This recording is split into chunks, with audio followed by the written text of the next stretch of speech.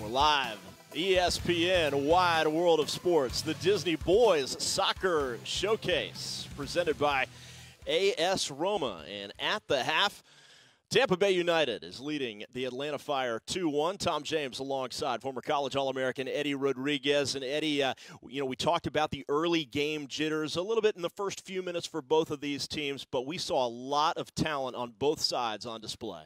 Yeah, I know that was obvious the first 10 minutes of this match from both teams, Tampa Bay United as well as the Atlanta Fire. TBU went ahead with two great early goals, and then Atlanta pushed at the end, almost equalized right before the half, and that's what they need to do in the second half to get better on the scoreboard. Well, you said it. Tampa Bay took advantage of the right side of that field as we take you to the highlights, and the scoring started from the corner kick.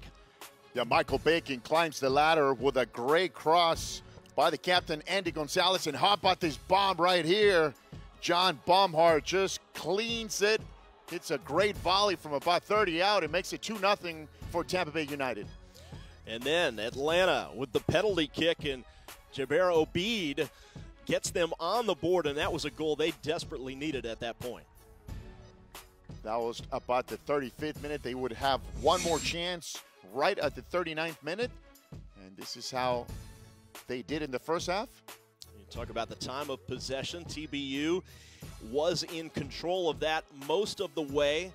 They did have more shots and just more aggressiveness all the way around it. Yeah, but that 58% pretty much tells the story how they were able to keep the ball. They were able to choose when to win forward.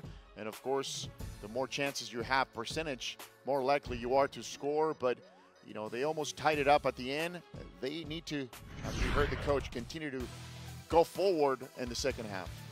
Well, there's the TBU team with instruction from Ray Hales. They lead it at the half.